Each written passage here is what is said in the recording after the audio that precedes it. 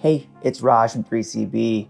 During UFC Vegas 54, Aleksander Rakic went down with his right knee injury versus Jan Blachowicz and couldn't continue.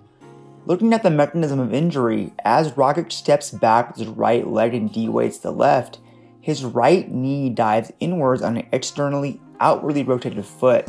You can clearly see there's a sudden shift at the knee. This shift in this position is typically indicative of an anterior cruciate ligament ACL rupture.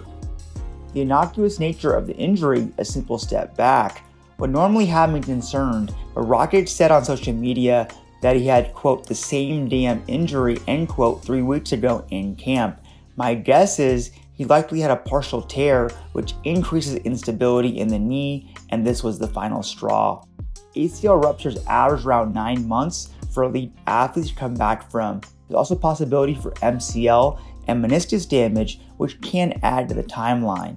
However, returning to sport doesn't necessarily mean return to performance. That can take considerably longer, especially when trying to regain confidence and overcome fear of re-injury, called kinesiophobia. I'll keep you updated as we learn more.